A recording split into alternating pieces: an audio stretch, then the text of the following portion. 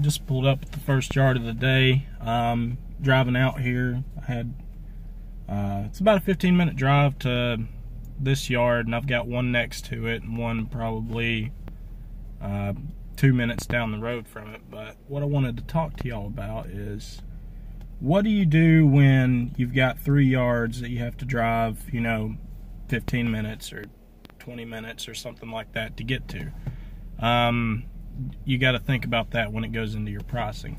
So what I had today was, I've got 1 yard that's like, hey, go ahead and cut it until all the leaves fall off the tree. Maintain your regular schedule every 2 weeks.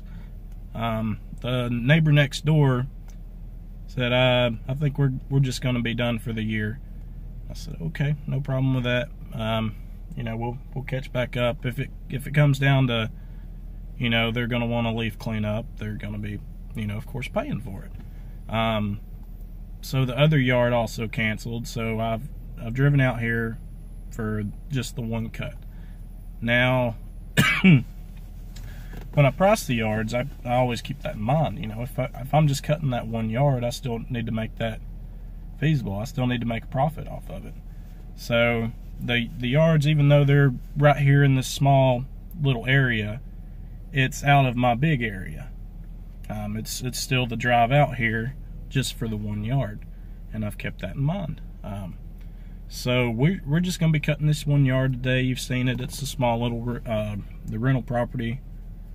We're gonna cut it, and we're gonna be heading back to my big bubble. So it's just a small little bubble out here. That's why you wanna think about route density and also going out of your usual cutting area. So always just keep that in mind when it comes down to your price and whatever. So if you wind up getting a bunch of yards that are outside of your bubble, just always keep that in mind.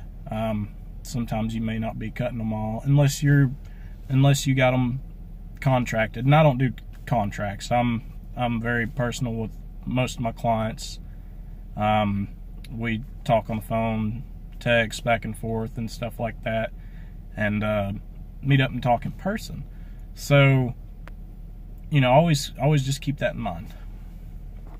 Okay, we're about to start this yard, but what I wanted to go ahead and do was, I hadn't done this in a few hours, was hit some of the grease points on here.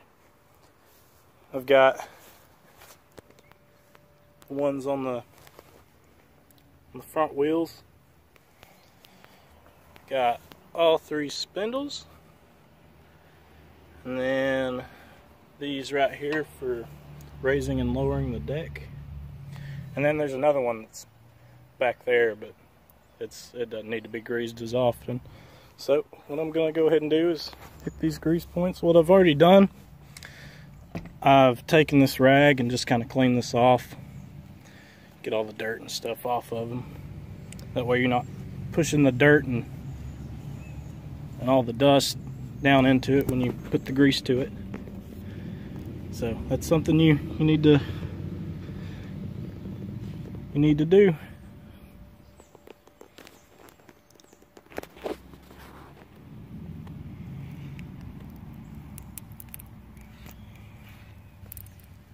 Nope.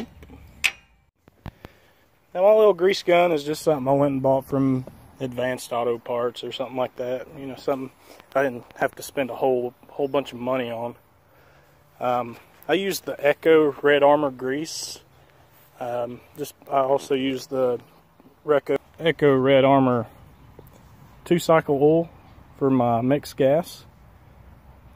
So far it's been an awesome product. I've really liked the way it performs and keeps the engines clean, so I figured might as well just use the grease also. So it's grease. I mean, it gets in there and it keeps everything moving the way it should. So